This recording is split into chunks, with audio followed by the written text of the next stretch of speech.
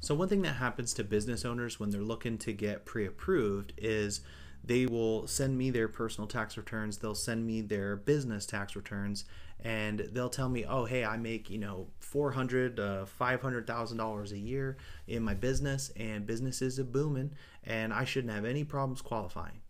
And then I call them back with the tough news that they don't qualify, or they don't qualify nearly as much as they thought they did, and they get pissed. They're like, why? I make all this money. Here's why.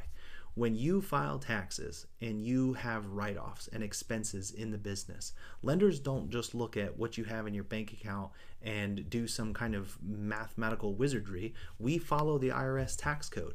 So if you're showing losses to the IRS, we count those losses against you because the IRS does, and so we do too. So you can't have your cake and eat it too. You can't go tell the IRS, man, that you have a bunch of expenses in your business because you don't want to pay taxes at the end of the year, but then come to the lenders and try to make it look like you're, big fish on paper.